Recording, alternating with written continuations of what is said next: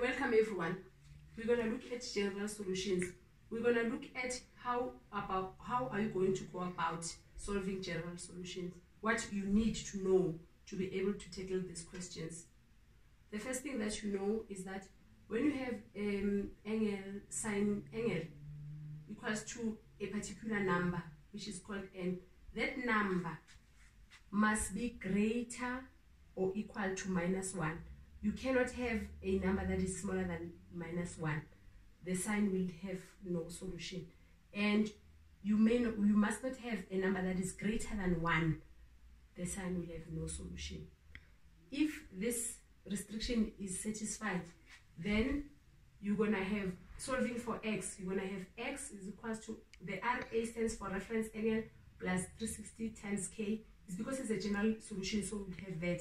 And the 360 is from the sine period. You have two solutions for sine. The other one is x is equals to 180 minus reference angle plus 360 times k.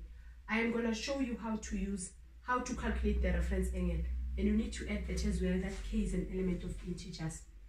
So if you are given cos, same restriction, but with cos, it also have two solutions. It's plus reference angle plus 360 plus k and minus reference angle plus 360 plus k.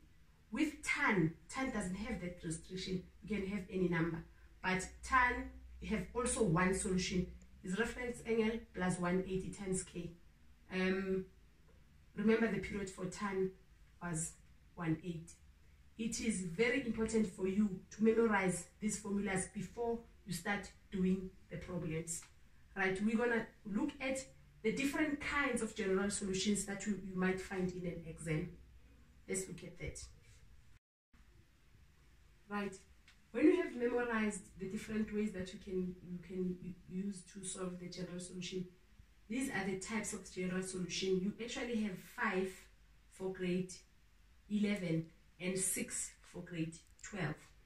The first one is where sine theta is equal to cos theta. The second one, using cofunctions. The third one, requiring factorization. The fourth one, using the square identity. The fifth one, using reduction formula and negative angles. And the sixth one for grade 12, using double angle. Now, it is very important to know when you get a question, you look at a question and you decide which one is it, because you use different methods to solve them. So if you don't know which one is it, number one, you need to know which one they are there. Then you decide which one is it. So we're going to start with the first one, where sine theta is equal to cos theta. Pause. Right. This is the first one. In a question paper, they might ask you like this: solve for theta, where sine theta is equal to cos theta. Now you need to spot on how do you see that is the first one. With the first one, you will have sine, angle, and cos, same angle. If the angle is not the same, then it's not this one. You cannot do what I'm going to do now. This angle, the theta in this case, whatever angle they're giving you, it should be the same angle. So if it's like that, then it means it's the first one, and you solve it by doing the co-ratio. You're going to divide both sides with cos theta, divide with cos theta. Right. This is the co-ratio. Cos sine theta over cos theta is tan theta. Cos over cos gives you 1. Right? Now, I want you to pause the video and go and get your calculator. I'm going to show you how we find the reference angle. Do you remember when we were doing all those equations, they were saying reference angle plus reference angle. So I'm going to show you how you find the reference angle. Let's go get our calculators. Right, we have our calculators. The equation says tan theta is equal to 1. So we're looking for the reference angle.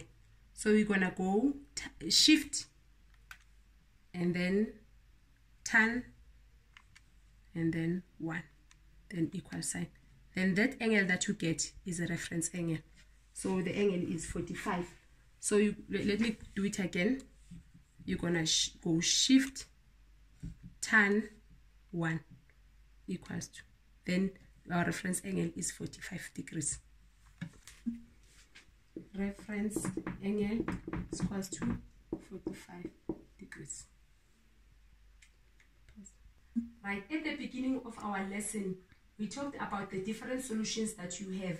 For tan, you have one solution. You need to memorize those solutions, the different solutions that you have before you go to the exam. So for tan, we said theta is equals to reference angle. In this case, our reference angle is 45. So you're not going to write the reference angle, you're going to write 45 degrees plus 180 times k. And you also need to add that k is an element of real numbers. Then this is your general solution. This is your answer. It's done. This is the end of this lesson. We're gonna do other videos for the other different kinds of general solution. Thank you for watching.